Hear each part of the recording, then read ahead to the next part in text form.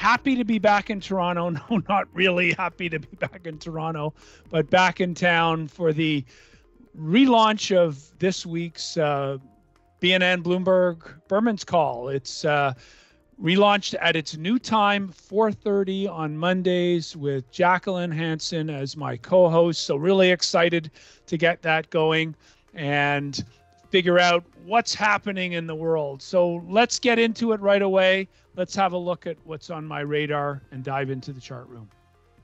Often we like to consider what economic data we got this week and what we learned, and inflation is really the story. There were some concerns that developed a few days ago with some economic forecast, and sure enough, the PCE core deflator actually did jump significantly in the month. You can see here expectations were for 4.3. It came in at 4.7. And previous month it was at 4.4, was revised up to 4.6. So it's this core deflator that the market is really challenged with, and the Fed is really challenged with. And as we've been saying for the past year, it's going to be very easy to get from 8 or 9 down to 4, 5, or 6, but it's going to be very difficult to get back down to 2. And so for most of the month of February, the higher for longer message has been relayed from Fed governor to Fed president, speech after speech after speech, pretty much unanimously. When we look at the survey and the actual for the core PCE, we could see that it's certainly come off the peak of its levels a year ago, February, but generally hasn't come down very much. And it's the idea of this sticky inflation that is really the core part of some of the issues here. So let's have a look at what sticky inflation really means. So when we dig down into the meat of the inflation numbers, inflation or prices that change frequently, i.e. in a month or two, rapidly, the most frequent change is motor fuel. Obviously, you drive down the street, you can see how much you're paying for a liter or a gallon of gas, and it changes pretty much by the day. So what this table does is it breaks this down from stuff that changes more frequently, say every couple of months, to stuff that takes longer, half a year plus. And so when you look at the items of inflation that are more transitory versus the ones that are stickier, which includes owner equivalent rents, big chunk of CPI in there. But things like education, so tuition costs go up once a year. So you can see here that level of importance. Medical care, dentist doesn't keep changing prices on you when you go, for dental work, on a regular basis. And so, driver's license fees, personal care services, the massage is $100 and it's been $100. And then nothing gets done for 3 or 4 or 5 years, and then all of a sudden it's 125. So you get bigger, more significant, but less frequent price moves. So they've broken the table down into sticky versus non-sticky, and what we're seeing in the sticky inflation is that it's not coming down as much as some of the more transitory numbers, the more commodity-based numbers that are tied to food prices and things that adjust, really on a day-to-day basis. So a big part, not including the rents, of these more stickier things, these tend to have a higher component of wages in them versus the ones that are more commodity-based, where the input cost changes on a more frequent basis. So kind of interesting view here. And we think that inflation is going to be stickier. That means higher for longer.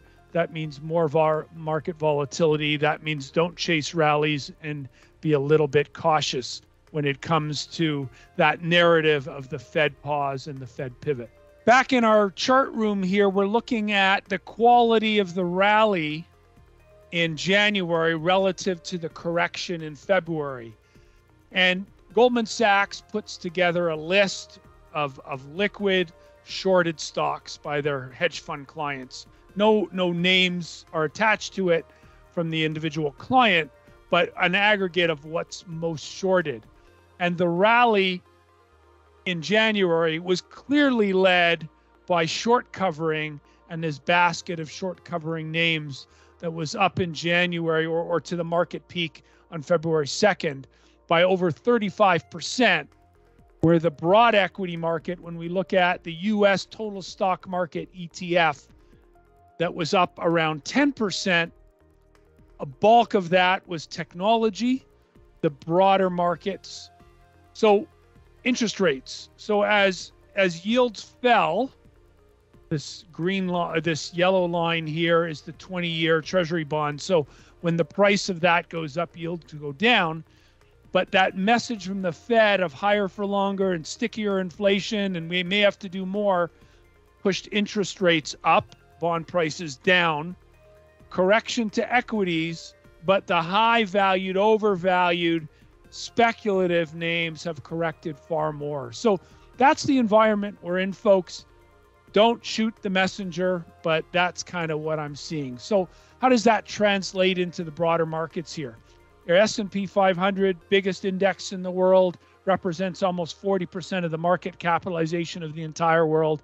Clear downtrend over the past year, was broken late January and into February, and now we've come out of this channel. So new bull channel. We couldn't get to the top end of that channel, which shows relative weakness. Again, the quality of the rally, listen, Apple rallied, Microsoft rallied, they all rallied. But relative to the short squeeze that we saw, the quality of the rally wasn't there. And now, lower high, lower low, we're starting to break as of Friday's close. Got right down to the 200-day average. Not surprisingly, an area to cover shorts. Buyers stepped in. We got a little bit of a bounce. Listen, folks, I don't think it's going to hold, but this is an interesting place for the market to be between the break of the 50-day average on Friday and the support that showed at the 200-day average.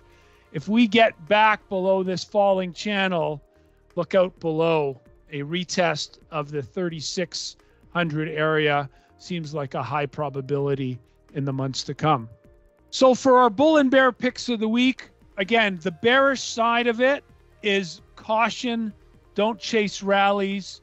Look for places to protect, get defensive, covered calls, whatever it is that you do to make your portfolio a bit more defensive. On the bullish side of things, we commented last week that we like natural gas. We're seeing big reversals in the natural gas complex, deep oversold readings this week, and we really like natural gas valuation here. You want to be in the oil and gas names, be more in the gassier names, more in the pipelines at this point than in the big diversified or drilling type names in the energy complex.